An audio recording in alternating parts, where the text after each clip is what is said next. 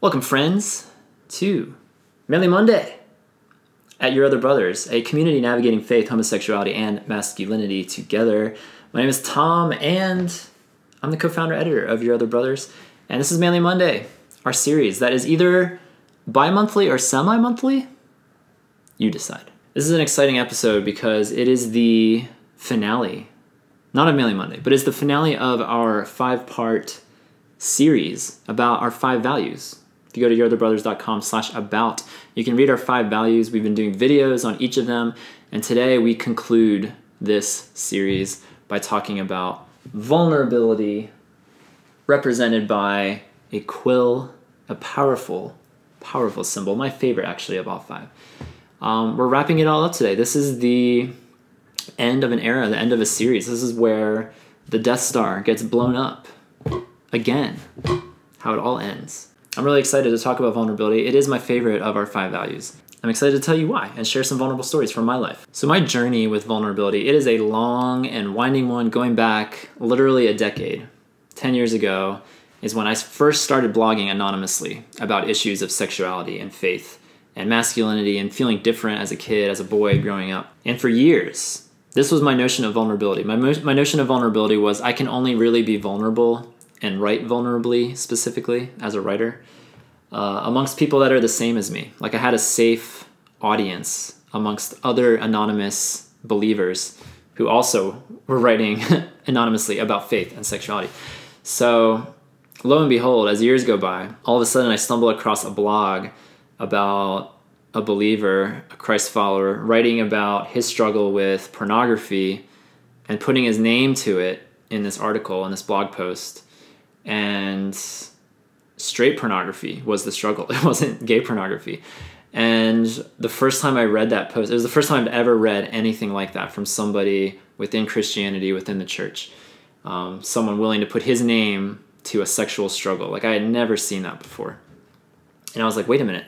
Straight people can be vulnerable too? That's a thing? And I devoured his writing, because I read that post, I read a bunch of I found his blog and read a bunch of his blogs, and he wrote a couple books, I read a couple of his books, and my light switches got turned on in a whole new way compared to blogging anonymously for these last, whatever it was, 4 years maybe to that point, 3 or 4 years. And I realized that vulnerability can happen outside of my little niche, my little area, my little subculture of Christianity and same-sex attraction. And it was beautiful because I was inspired like I never before had been. And finding this author, finding this writer's blogs and writings kind of kickstarted a vision that I'd experienced 4 years prior when I was at a conference. And I don't like to describe it as hearing the voice of God in some mystical, overly bizarre sort of a way.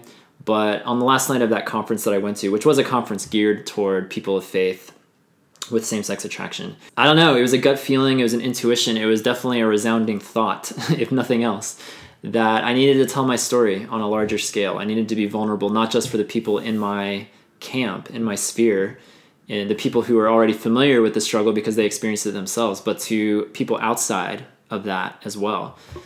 And for 3 or 4 years, that idea just kind of tabled in my heart, in my soul, because I didn't know what to do with it. I was like, I'm not ready to tell the world that I struggle with sexuality and that I have these feelings that I've had since I was a kid, and I don't know how to reconcile them with my faith and find a healthy, intimate community, especially a community of men who will support me and walk with me through it.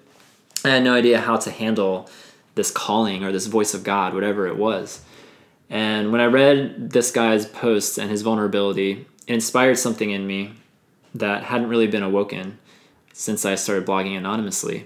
And over the next year to year and a half, that would continue to be tabled and processed and analyzed within my heart, within my mind. And eventually I did reach a point where I was like, you know what? I'm going to do it.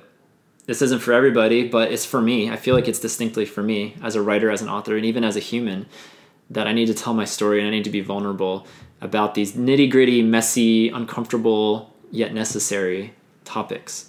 And ultimately, I wrote a book, my first book in 2013, and put it out there, and for the first time told the world, told anyone who would open it and open the pages and read, that I've been attracted to the same sex ever since I was a kid, as long as I can remember, really. And I'm also a Christ follower, and I follow Jesus, and I've followed him as long as I can remember. And these two things have basically coexisted for my entire life. And vulnerability is a powerful thing. Ever since I have come out to the world, I've heard from dozens and dozens of people who are finding your other brother still, even all these years later for the first time, and people that are inspired by vulnerability, not just mine, but all of the guys on our site who are blogging, who are coming on podcasts, who are commenting on the site even, and our supporters that we have. There's so much vulnerability to be found in this community. And when we were talking about all these different values, and we threw out like 10 or 15 possibilities of values that we would hold dear, I mean, the first one that came to mind for me was vulnerability. Vulnerability is at the top of the list, because without vulnerability, what are we? If we're just sugarcoating and fluffing up our stories to make them sound good or appear good, without any regard for the messy, hard, sometimes hard to talk about parts, then what are we here for? What is the point of this community if we're not here to support each other through those dark times and through those hard and confusing times? So vulnerability, it holds a special place in my heart, obviously as a writer and as an author, but as a human. I mean, vulnerability is for everybody. It's not for people who write books. It's not for speakers. It's not for YouTube celebrities. It's for everybody. And vulnerability on our site manifests itself in many ways. And I hope that people who come across our site or come across these videos, our YouTube channel, can get inspired by vulnerability. The researcher and author Brené Brown, she's written several books. She has a TED Talk on vulnerability. And she mentions this concept that we feel our vulnerability is weakness. And yet when we see vulnerability displayed by others, whether they're writing blog posts or books or filming YouTube videos or speaking at churches or conferences or what have you, when we see vulnerability and weakness in them, we actually don't interpret it as weakness. We see it as strength, and we see it as courage, which is another one of our values. We see it as all these redeeming positive things, but when we look at it within ourselves and all of our dark, messy secrets and shame that we have, we only see that as weakness. And it's so interesting that as people of faith, as Christ followers, we can point to Scripture and we can say that our weakness not only is strength, not only can be used for strength for the rest of humanity to watch and see and witness, but that it's not even our strength. It's not even a strength that we claim for ourselves, that it's a strength that we can claim for God, of God working through us and in us. Which brings us to our theme verse for vulnerability. And it's 2 Corinthians 12:9. And it reads, "But he said to me, my grace is sufficient for you, for my power is made perfect in weakness. Therefore I will boast all the more gladly in my weaknesses, that the power of Christ may rest upon me." And I love that verse. It's one of my favorites in all of Scripture, because it means our weakness doesn't have to stay weakness. Our shame and our secrets and our messed upness doesn't have to stay that way. It can be redeemed. Like that drop right now of my pen, that awful sound that just happened, even that can be redeemed. And I love that aspect of our site, is that, yeah, it's dark, it can be messy, and it can be confusing and really difficult to navigate at times, these journeys, these stories that are all coexisting in one place. But I believe in the midst of all of that, there is a hope, starting from the beginning, that we're chasing a hope. And then if we humble ourselves, if we unite in brotherhood, if we take courage, if we be vulnerable, that beautiful things can happen, redemptive things can happen. And I've seen redemption occur in my life through the telling of story and connecting with all my other brothers on our site, from the other authors to our commenters and supporters. It's been a beautiful thing to witness. And if you're new to your other brothers, please pull up a chair, read our stories, comment as you feel led, as you feel comfortable or able. And we'd love for you to join this fold, this brotherhood as well. The discussion question for this episode, all about vulnerability, and it's all about how do you practice vulnerability? And practicing vulnerability can look like lots of things. It can look like journaling. It can look like accountability. It can look like mentorship, talking to a mentor, confessing to somebody, with friends, with people at church, with family. I mean, vulnerability has all these different flavors and all these different outlets and avenues, and writing and speaking being one of them as well. So I'm curious how you, in your life, you watching this right now, how do you practice vulnerability? And furthermore, how have you seen vulnerability be used for strength? How have you seen your weakness be used for strength? How has God taken those deep, dark parts of you and turned something redemptive into it? And maybe you're still waiting, and maybe you're still searching for that moment or that transformation or that moment to happen, and that's fine too. I would just love to hear the vulnerability stories that y'all have. Share them on our comments, either below on our YouTube channel, or go to our website, yourotherbrothers.com/video, and find the Manly Monday episode on vulnerability. And please leave a comment. I'd love to hear the vulnerability stories out there, because I know there's so many, and there's so much freedom and relief that can come from confessing something, from putting something out there for someone who you trust, from someone that you love to be there and receive you and accept you. And there's nothing quite like it. Alrighty, y'all, it is time for the State of the Yob, our bi-weekly / semi-monthly. I don't know how to say it anymore. It's twice every month we do this. We go around the site and look at everything that's happening on yourotherbrothers.com, starting with our blog. First, we have a post called When Grief Tests a Friendship by Marshall. Marshall's in the middle of a friendship series with a straight alpha male friend that he has. And this one takes a bit of a hard turn as he talks about a death in his community, and just like the fallout from grief and how grief tests a community, and particularly tests a friendship between Marshall, Mr. Sensitive, emotional, caring Marshall, and then his straight alpha male, hard-nosed, focused friend. So it's a great post worth checking out. You can check that one out. And then Ryan wrote a post called Coming Out to My Family Like a Hit and Run. And this post hits home very hard for me, because I feel like a lot of people actually, because he talks about coming out to his family in like an abrupt kind of like mic drop moment. Ouch, this is so awful. He told his family and then got in his car and left and ran from that situation. And I resonate with that because I did a similar thing when I was 19 years old, and I wrote a journal entry where I first wrote out my struggle with sexuality, and I put words to pen to page, and handed my journal to my parents, to my father in particular, and then told them I was leaving town. I was still living at home at the time, and I told them I was leaving town for the weekend. So I left for 2 days, and that was like my own version of a hit and run as well. So, and I have a feeling I've already heard other people do similar things, like leaving letters for their family or loved ones, and then leaving and then coming back to it later. So I have a feeling this one really connects with a lot of people. It's all about coming out and bringing those people that are closest to you into that inner circle in your life. So a lot of resonation there. And then this happens from time to time. Every once in a while I blog.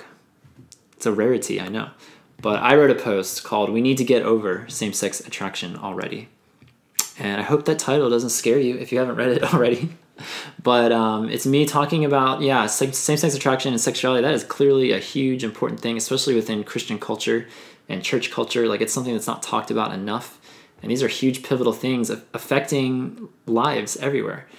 At the same time, there's more to life than sexuality. There's more to life than sex and romance.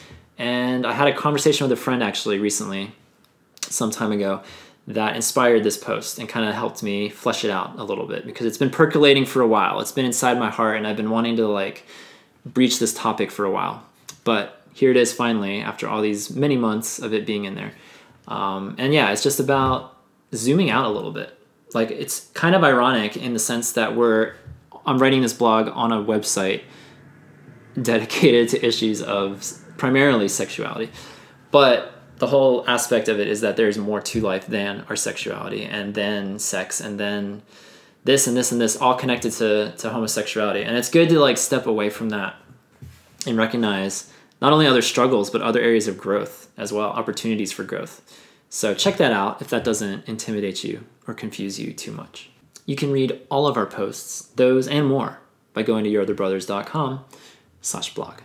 Over in podcast land, our bi-monthly / semi-monthly podcast, we did an episode on marriage, yet another one, and the trilogy is complete. Originally, we intended to do exactly one episode on marriage, where we interviewed our friend Corey, who blogs on the site, and we interviewed him and his wife. But then we realized that kind of just tilts it toward one direction. So then we interviewed another person, John, and realized that, oh my gosh, John got divorced, and marriage is a big deal, and marriage requires a lot of work, and it may not be for everybody. And so we covered that side of the spectrum. And so then that left this gaping hole in between these super successful and super destructive stories. And so we decided, you know what, let's just wrap this up. Let's make a trilogy of it, our first trilogy that we've ever done on the podcast. And we did an episode called Marriage, the Middle Ground, our 34th episode. And it was just me and Elliot talking, no guests, talking to each other about our views on marriage and how we reacted to these two podcasts. And then also sharing some of our supporters' stories as well, some married, some single. And it was a great episode. We covered a lot of ground. I joked that we would cover all the million infinite stories in between. The truth is there's still plenty of other stories of married life, mixed orientation marriage, and singleness, and thoughts and hopes for marriage. There's so many more stories out there. But I think with these 3 episodes, we've really hit 3 distinct arenas, 3 distinct flavors of marriage. I don't know what I'm trying to say, but we've covered as much as we can cover for now, and we may return to marriage in the future. But for now, marriage, that's all we've been talking about. We're like the hippest Christian marriage podcast in the land right now. So check out episode 34 of the YOBcast. You can subscribe on iTunes, and if you enjoy the show, please rate and review us as well. Now it's time for the mailbag, and we're talking about the mail that we receive here at Your Other Brothers. You can email this show anytime, manlymonday@yourotherbrothers.com. We're hitting a bit of a dry spell with the email, which is fine. You know, sometimes you open the mailbox and you see mail, and sometimes you don't. I did want to bring up a comment from our last episode on courage, our last Manly Monday on courage, on our blog. Someone left a comment with a quote that I found fantastic. I can't believe I didn't bring up the quote myself. And the quote was, "Courage is not the absence of our fears, but the facing of our fears." I don't know, I just really liked that quote, that like just because you find the courage to go on a roller coaster or speak in front of a church, in front of a crowd, doesn't mean you're not afraid anymore. The fear, I think, coexists with the courage. And courage for me has just been handing the keys, or I'm trying to think of a good analogy, or like switching your pedal, like you put your foot on one pedal and you change it to the other pedal. One of those will work. I see some sort of a vehicular metaphor here. The whole point of it is, though, yeah, when you're taking courage, it doesn't mean you're losing fear. It just means you're giving control to the courage, not the fear. I appreciated that quote. You can also, in addition to email, send us snail mail. Your Other Brothers, P.O. Box 843, Asheville, North Carolina, 28802. Once again, a bit of a dry spell in the snail mail arena. But once again, still enjoying Your Other Brothers tea. I've got tea that'll last me till kingdom come, and I'm so grateful. Drinking some pomegranate tea today. I forget what I was drinking last time. But the pomegranate one is definitely in the upper echelon of favorites. I've enjoyed this tea. Highly recommended. So that's going to do it for this episode of Manly Monday. If you believe in what we're doing here at Your Other Brothers, the stories we're telling, the community we're creating, and you want to support us financially, you can do so by going to patreon.com/yourotherbros. All the information is there. We'd love to have you climb aboard, join the brotherhood. And be sure to thumbs up the video if you like it. You can comment below, or again on our video episode page at yourotherbrothers.com/video. And once again, talk to me. Tell me about vulnerability in your life, how you practice it, how you've seen it turn from weakness to growth and strength in your life. I'd love to hear those stories. Those stories are my favorite kinds of stories. So please share them somewhere. Type them up. Send me an email. Write me a postcard. Write me a 10-page letter. Any of those will do. I'd accept all of those. And that's going to do it for our 5 Values series. The Death Star has blown up. We have done it. We have celebrated. And it's anyone's guess, mine included, what the next episode is going to be about. I have no idea. So that'll do it. Until next Manly Monday, this is Tom reminding you to speak meekly, chase madly, and be manly everywhere in between.